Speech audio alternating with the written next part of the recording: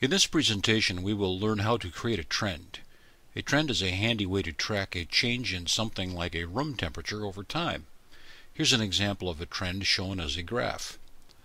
Notice the timeline at the bottom of the graph indicating when the temperature sample was taken.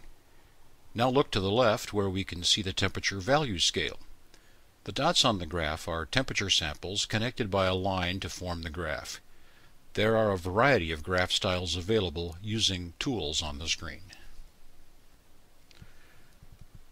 Hovering over a trend sample causes a little pop-up box to come up giving the date, the time, and the temperature for that particular item.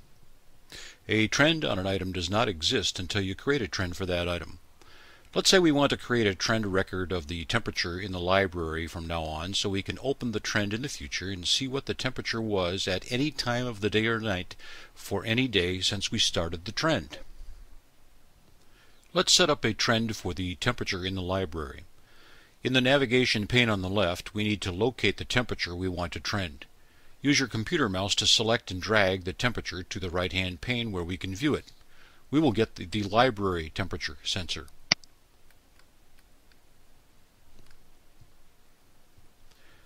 With the library temperature now in the right-hand pane, notice the series of tabs across the top of the screen. A trend already exists if there is a tab with the title Trend present. We don't see a Trend tab because we have not yet created a trend for the library. To create or set up a trend, we need to right-click on the upper title bar.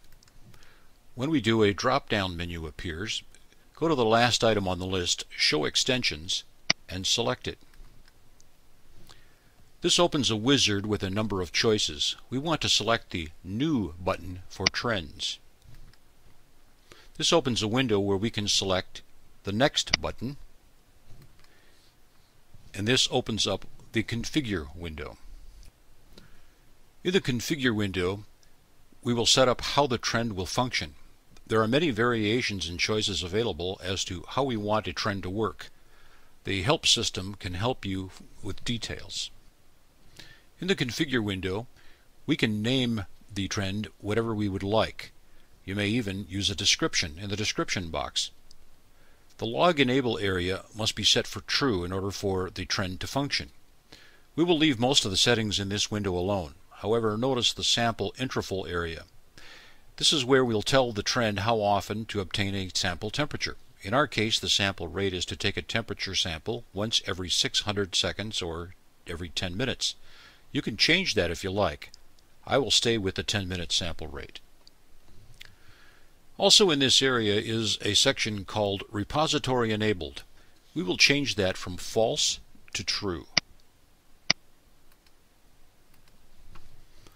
This will enable the trend to store all of our temperature readings for future recall.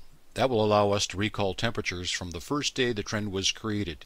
We may want to recall trended temperatures years from now. Now we can click the Next button. This brings us to the summary screen, and there is nothing we need to do here, so we can click the Finish button. The extension widget comes up again and gives us a chance to put on another trend. We're going to click Done. We have now created a temperature trend for the library. We need to refresh the screen first so we can see the new Trend tab. Right-clicking on the top of the screen and going down to Refresh All Tabs refreshes the tab and gives us our Trend tab at the top of the screen. Now if we want to see a graph of our trended temperatures for the library, all we have to do is select the Trend tab. Since we just made this trend, don't expect to see any temperatures or even a graph until enough time goes by. Remember, we need to wait 600 seconds or 10 minutes for our first reading, and then 10 minutes between readings after that.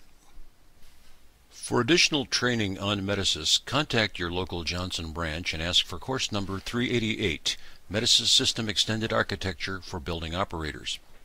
You can also visit our training website at www.johnsoncontrols.com/institute to see the current catalog of the many high-quality building automation, facilities maintenance, and energy efficiency training courses offered by our certified instructors.